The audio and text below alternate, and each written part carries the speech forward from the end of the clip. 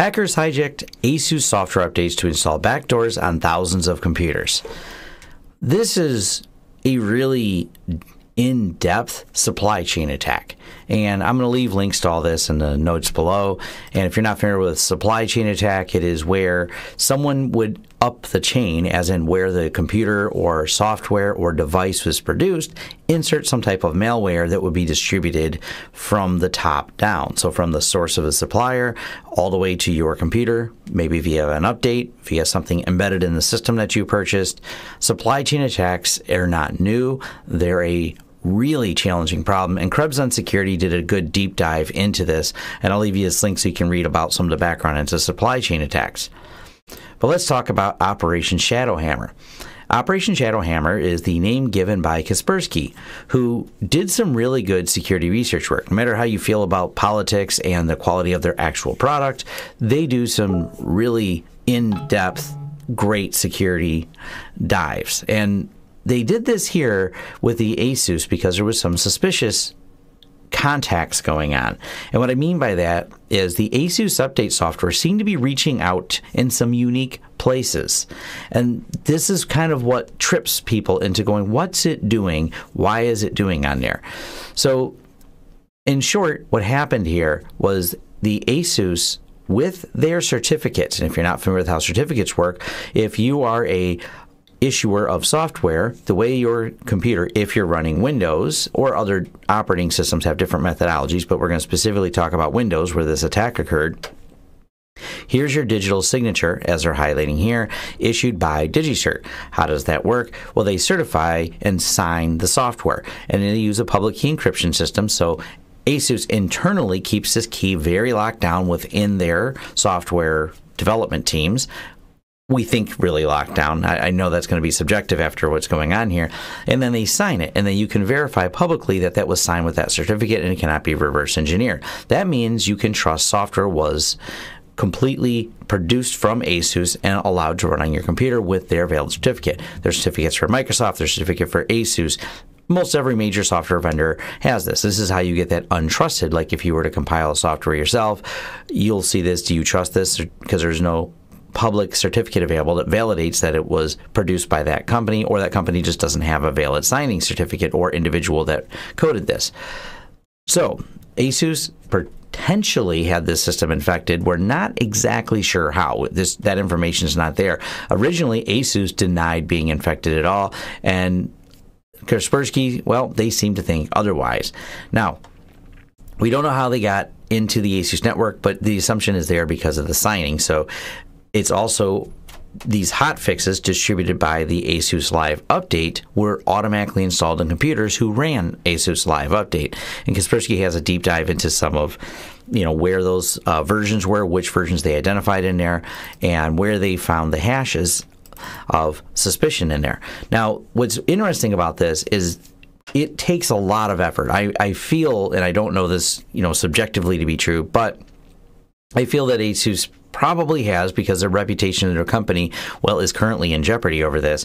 They have good security processes in there, but somehow the Asus system was pushing out these updates. Now, the updates themselves that came through with the virus in there do not necessarily pose, that we can tell, an immediate threat. What they are doing is looking for an oddly specific number of MAC addresses. And MAC addresses are the unique identifiers, like a serial number per se, for the network interface card.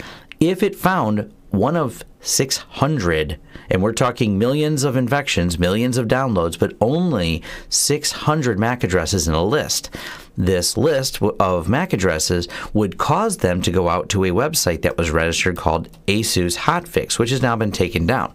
So we don't really have the clearest answers, because it's been taken down, how many of these computers of these 600 were out there and contacted that command and control server.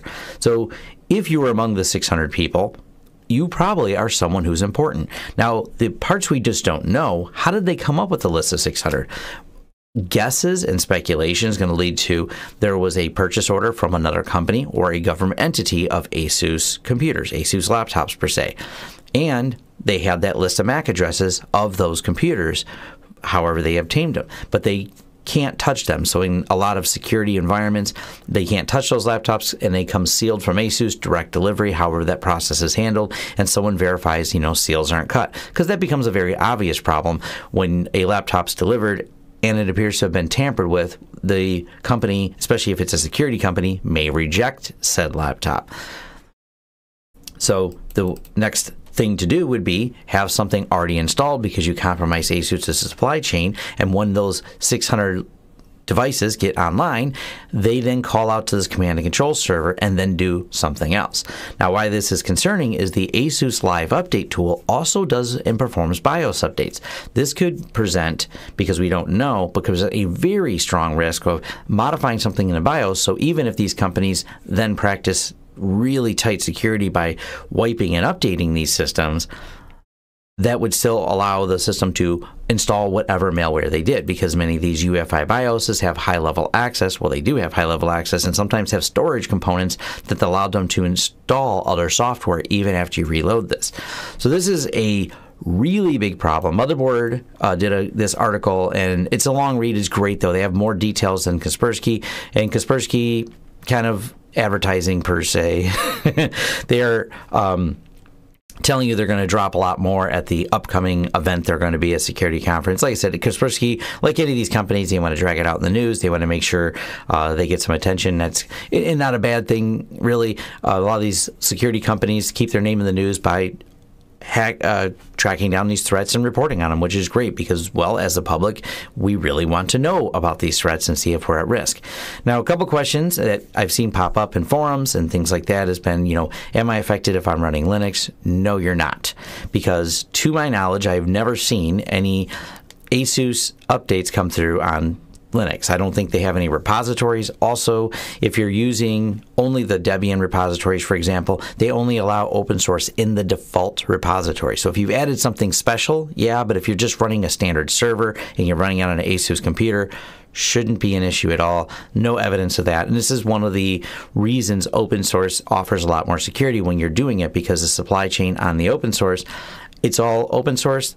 They code it. If someone were to put something into the source code, the binaries wouldn't match. And this is referred to as reproducible builds. Basically, you take the source code, which can be audited, and if someone were to put a series of 600 MAC addresses as a backdoor in there, it wouldn't match the reproducible build of the binary that actually gets delivered to the customer. This is why doing code very transparently helps with security, because it really presents a challenge for someone to put something in there. I mean, it doesn't mean there's not bugs in code. That's a separate issue. Finding a bug, finding a 0 day as an attack point, really difficult, really challenging. But getting all the way up into the supply chain where you can just distribute it and then fly under the radar by only, despite having this massive infection of machines and opportunity, only looking for 600 MAC addresses means most people would have never looked for some type of one single call out of a couple computers. It wouldn't have raised a red flag. Your security stack top to bottom wouldn't have noticed it because it's not something flagged. Now, going back in a little bit of history, and I'll leave this link as well, and this is in here from the Motherboard article. Apparently, someone did notice something strange. So this has been going on for a little while. And about 9 months ago, Asus forced update.exe trying to do some mystery update, but won't say what, and it kept popping up. So this may have been where they pushed it out in terms of the updates, but I left a link to VirusTotal. This is an example where there was nothing suspicious, because this all relies on signatures or even these higher-end AI antivirus systems that try to do pattern recognition. When you're only pushing out signed updates that aren't doing anything suspicious because they don't activate until they find that 600 MAC addresses before they do anything that would seem even slightly unusual, there's not enough data to go on, so the updates are trusted, they're signed, and installed. So it's really an interesting read. Read the supply chain.